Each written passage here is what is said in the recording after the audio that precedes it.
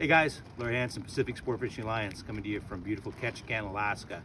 Now, some of you guys have seen my videos for the crab feeds we have up here in Alaska in Ketchikan. I want to show you guys the Dungeness crabs, what we do, how we clean them up, kind of the process we go through.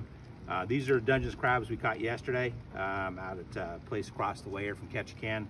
You can see here, if you zoom in on this tree, these guys are all ready to go. They're all live here in the bin. They're fresh, ready to go.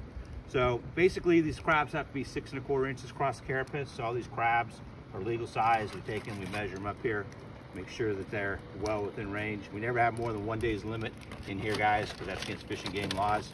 And yesterday when I was crabbing, we got this guy right here. This guy's an absolute monster. The size of this guy here. These things are supposed to be 6 1/2 inches across. This is a 7-inch gauge. Guys, look at that.